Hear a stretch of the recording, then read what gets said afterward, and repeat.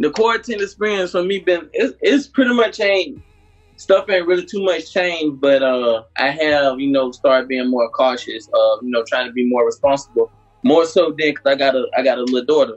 More so that I got a daughter, like I got to be more responsible, if I go out or, something like that, make sure I'm cleaning my hands the right way and stuff like that. But basically everything been the same, like what you say, like got my in-home studio here, so I'm still recording, being creative as possible.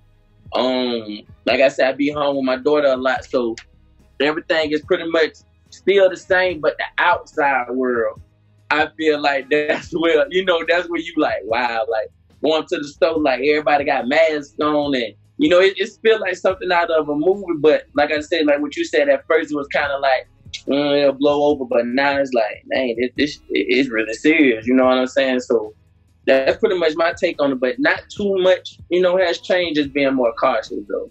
I feel like on that note, it's like it's done open up a lot of people's minds. You know what I'm saying? Like far as if you wasn't as responsible, and what I mean by responsible is clean before, it's kind of taught you now, like, man, I need to start washing my hands more frequently, or, watching what do I do touch and start paying attention to other symptoms, you know what I'm saying? If somebody coughing or somebody sneezing or, stuff like that, because I feel like a lot of the symptoms of the coronavirus is like the flu.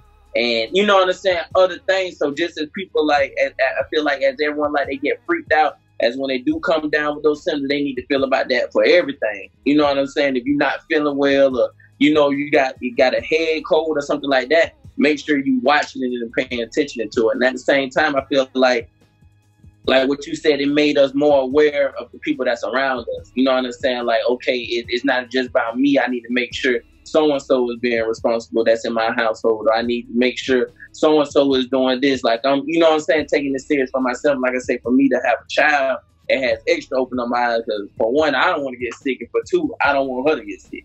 You know what I'm saying? So I feel like it's more of a everybody got to be hands-on with this. It can't be like, well, I do it today, and if I don't get sick tomorrow, blah, blah, blah. Like, this is something that need to be every day, because that's the only way we're going to, you know what I'm saying, beat it and surpass this, this whole pandemic, you know what I'm saying? So that's why I feel like, as people, that's what type of mindset we need to have. Go to the mall, like, just to, you know what I'm saying, to see people and buy things, you know what I'm saying? Like, for even the grocery stores to open back, right? Because now it's like they only allow so much, you know what I'm saying, so many amount of people, and if you live in a specific area, it's only one grocery store. You know what I'm saying? So you'll be there all during day trying to go shopping for a thing of flour or some sugar or a bag of, you know what I'm saying, or a bag of chips or something. Like, you sitting in the parking lot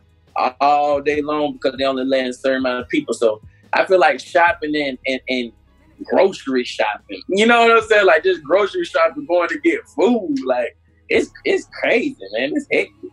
When you talking to somebody, it's like you got to, because everything's so muzzled now. So it's like, no. I'm like, I can't hear you. I know you can't understand me. So it's crazy, man.